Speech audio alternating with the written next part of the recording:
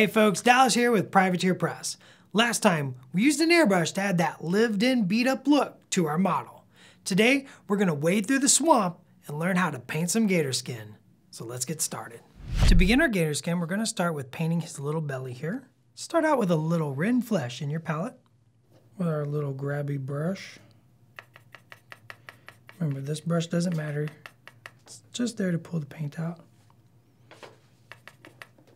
We only need a dot of the moldy ochre, not much. And the hammerfall khaki. Same amount as Rin flesh. I'm just doing 50-50 hammerfall, Rin, and a dot of moldy ochre. Just mix that up and see what it looks like. You just want kind of a warm khaki color, and then that little bit of yellow in there just gives it a little liveliness. All right, I'm just gonna use my trusty P3 hobby brush here. We're just gonna paint his little belly. Nice base coat. This would probably take 2 coats to get a nice coverage. And this doesn't have to be perfect, because when we go to paint the scales, we're gonna decorate this up a little, make it fancy. All right, let's add a second coat just to get a nice solid base layer on our little gator guy. I accidentally painted his back scales, but that's okay. Let's go right over it with another coat of paint. Not a big deal.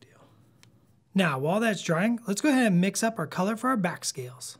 For our back scales, we're gonna do a 2-2-1 mix of Crixbane base, warm green, and Crixbane highlight. Let's start with this Crixbane base. Grab some of that, 1 and 2. A little worm green here, 1 and, 2. And that gives us that nice green color. We're gonna add a drop of Crixbane highlight just to lighten it up. Because you're painting something natural and living, some variation is always good. So it doesn't have to be a perfect mix, and you can kind of play with these colors. You know, if you wanted a little more gray, you can add a little more of the Crixbane highlight. If you want a little more dark, you could do a little more of the Crixbane base. It's up to you. It's just kind of your army, your way, right? Stick a little Crixbane highlight in there. That's the color. I like that color right there. All right, let's put that base coat on there. So once again, my base hobby brush, my P3 base hobby brush, and just start base coating that back scale. Once again, we'll probably do 2 coats of this. It doesn't have to be perfect. We're going to lay a wash down over top of this, and that'll smooth everything out. And what I'm going to do where the 2 colors meet is I'm going to kind of touch out and make an irregular pattern where the 2 colors come together. Something like that. Gives us that nice natural variation in skin. Oh, this little gator model. He's like happily casting voodoo spells on people. He's pretty dope. And he's nice and big and chunky, so he's all easy to paint. That's why I like painting living creatures. There's no wrong way to paint skin, really. There's no wrong color. You can really get in there and just have some fun with skin colors and tones on any of the living creatures you might be painting, even humans. You can add more green, more red. You can make them dark. You can make them real dark. You can make them dark. You can make them super light.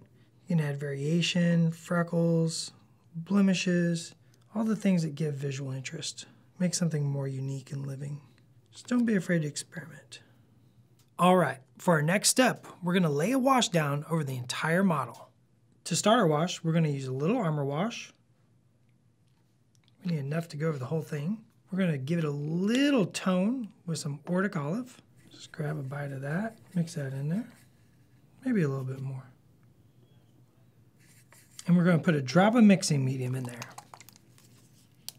This just dilutes the paint, makes it a little more translucent, and gives it some body.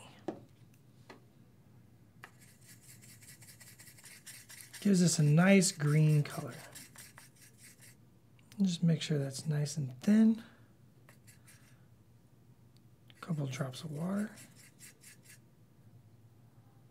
All right, let's lay down our wash. And we're just gonna put this over the entire miniature.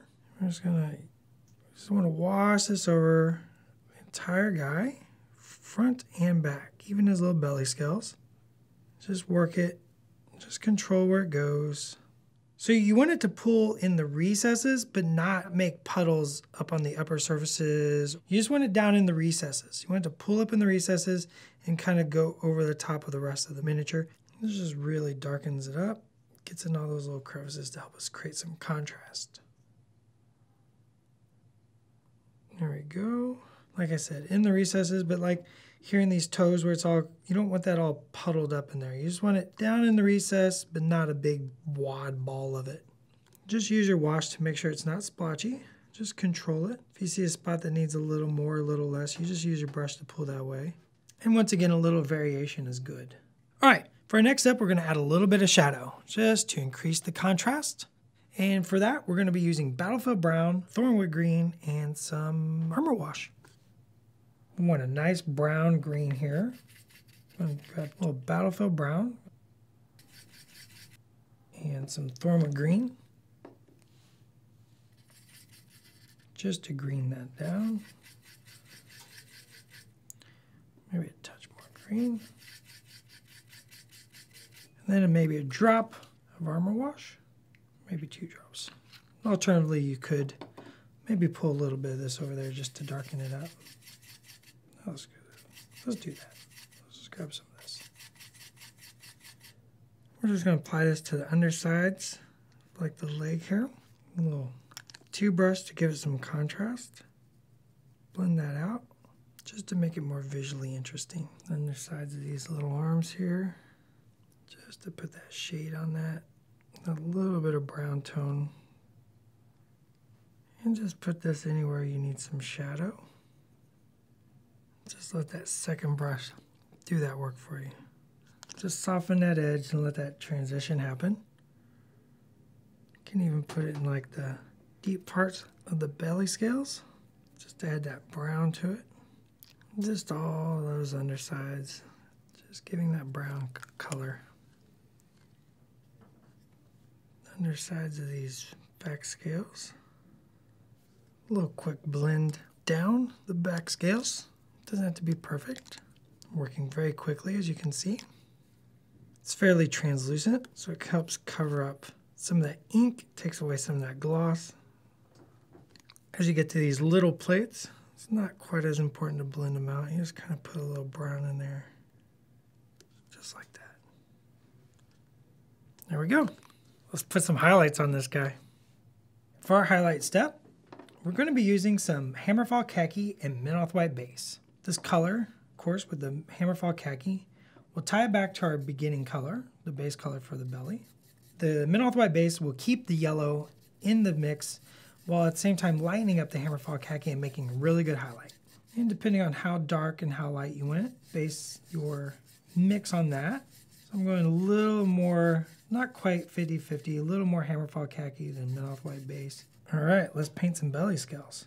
I'm just going to paint a little line along the top edge of each belly scale, like so. And then I'm going to fill in the rest of the belly scale, just leaving a little bit showing.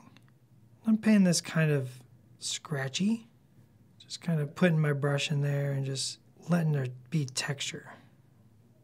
Now, of course, this is where your patience comes in. The patience, practice, and perseverance. If you didn't want to do this step, you could skip it.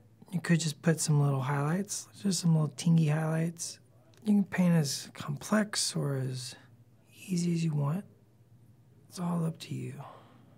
Just be sure you leave the lines in between each scale and just work your way around all these little bellies. For the upper scales, we're going to use a mix of worm green and thrall flesh. Let's just go 50-50. And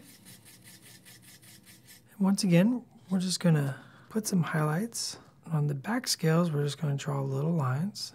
I'll draw these on the upper surface of the back scales. And we're just going to leave the little shading down in the cracks. We're not going to go all the way up underneath the armor plates. Just getting some highlight lines on there.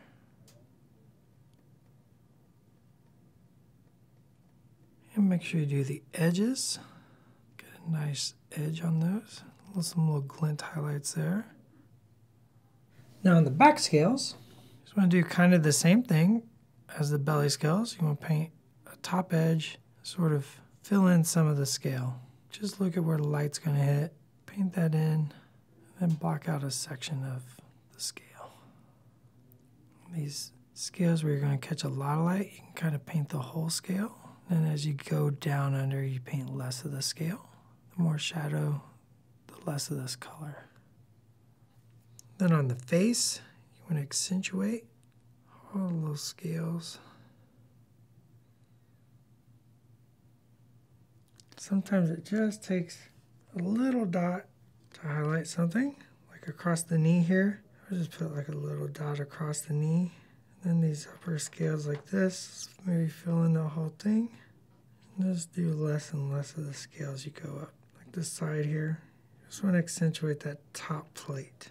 And as you can see, not every scale needs everything. Just sort of going very quickly here. Just working those top scales, putting in this color. It's a lot of work, but it's going to look cool when it's all done. Now, for a final highlight, we're going to use some Menthol White highlight. We're going to apply this in the most upper parts of each scale on the uppermost parts of the model. It has little tiny dots. So we're just going to put the tiniest line right along this edge. Just a very fine highlight. Maybe here. And then on the scales, just in those top corners, you don't need to go all the way down. Just a little dot right where you want the most highlights. You can create the illusion of like some little chip in his skin or a little line, something that just looks like it's scratched, or a little more beat, a little more rugged. And this step is optional. You don't have to do it, but it does punch up that contrast and can help make your scales look a little wet. You can also do the belly scales. This is actually my most fun part about painting gators. Just these little dots.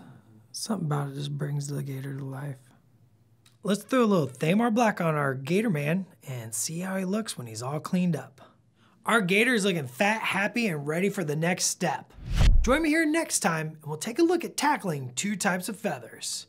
Thanks for watching. Be sure to subscribe for more videos and check out the links in the description below for more in this series and some additional information on the P3 hobby line.